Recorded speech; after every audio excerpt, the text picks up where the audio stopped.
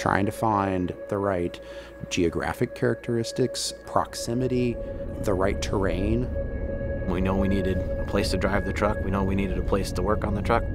We didn't actually put a lot of stock in the probability of finding all of that in one place. You could kind of see that the mine was coming to the end of its productive life. It was definitely an impact to the community. Schools, roads, tax base, big impact to families, had to relocate. We found an extraordinarily ready, willing, and able partner with TransAlta, the operator of the site. We're always looking to provide opportunity for our employees and the local community, and First Mode understood that, and it's a value for them as well. It's a mine that is under active reclamation. It's being returned to its natural state. It's a profoundly good place for us to test and develop our systems.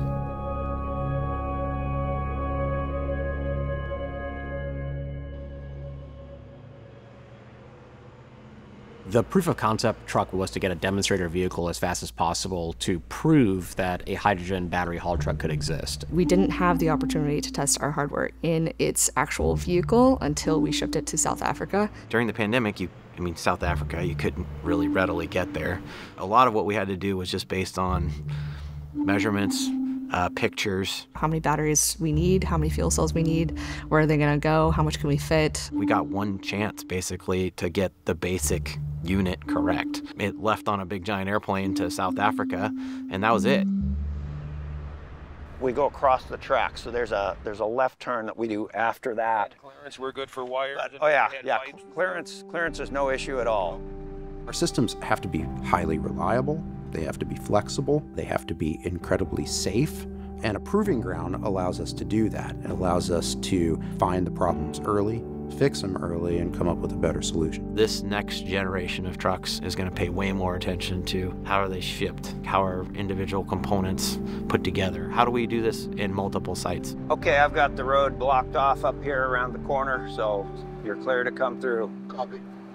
We're not making a new truck, we're doing a retrofit. We're extending the life of the current vehicles with this new system. They'll start off as diesel, they'll journey through being diesel hybrid, and then turn into zero-emission trucks. One truck is a 3-story building, and there are usually hundreds of trucks at an operation, and there are thousands of those operations around the world. They're just moving stuff from point A to B 22.5 hours a day, burning fuel all the while. What we found in mining was a global problem that needs to be solved because our need for resources isn't going away. For us, it looked like an extraordinary opportunity transforming big industries into a cleaner, more renewable and sustainable version of themselves. Their mindset, I think, is in the right spot. It lines up with what TransAlta's values are. We're downsizing our carbon footprint in every way. It was incredible to see the interest from the stakeholders here at TransAlta, even if it meant us standing next to them and asking questions every 2 minutes. We work down here side by side with TransAlta. It's not just the hardware that we have to invest in, but we have to invest in the relationships. There's a lot of history here that we can draw upon. I never would have thought I'd be building trucks at this mine ever again. Yeah, very exciting. What it means to the town, it's more jobs, more opportunity. There's a little bit of a buzz around here that wasn't here before. It has the opportunity to really bring some development and some excitement to the area. We're working to convert where they used to store explosives at the mine site into a site that can actually bulk store hydrogen. We're building out the roads again to support a truck the size of a 930.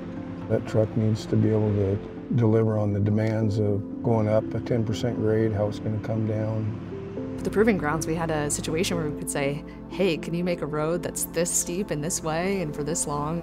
Thinking about the product as a part of an ecosystem, you have to think about how to advocate for that product to thrive. Where it goes to refuel, it matters how long it takes to refuel. We're developing operational readiness plans, traffic management plans. It makes you a better designer when you talk to the people that have to deal with the systems that you're creating.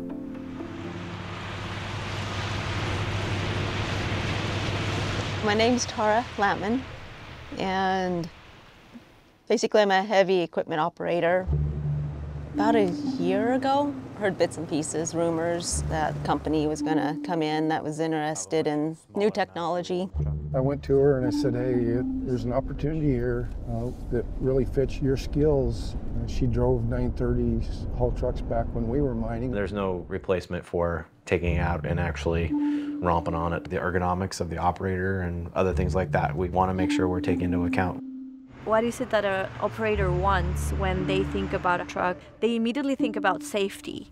They immediately think about how this is going to affect the efficiency of the whole mine ecosystem, right? How the truck handles, turning radius, speeding up, the brakes grabby on it, are they smooth? Different drivers have different fuel usage parameters. You're going to be keeping track of all that too. Oh yeah, it may not show up on maybe a reading you're taking or something like that, but they'll know something's different because they have that previous experience to draw on. It all starts off on paper in some way, right? It starts off as a drawing, a schematic, but once you go to actually make it real, you start to learn what works and what doesn't work.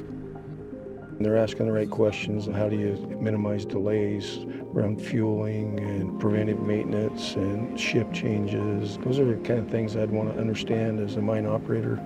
Dirt's being moved, trucks are showing up, people are coming down. It's kind of a buzz in the community. There's a huge opportunity here for this to really kickstart an entire industry. Mining is transitioning, to the clean energy future. It's really fun to be on the cutting edge of that transition. Whenever you talk about decarbonizing mining, the impact will not be on mining. It will be in every single technology that is using platinum, that is using copper, that is using gold. And so it just gets bigger and bigger and bigger, and you realize you're looking at an entire ecosystem of decarbonization. What I'm excited about with the Proving Ground is to change the narrative around when this type of transformation can happen. We're ready to do this, but we have to prove it. And it's in Centralia that we're going to show everyone what the team here is capable of.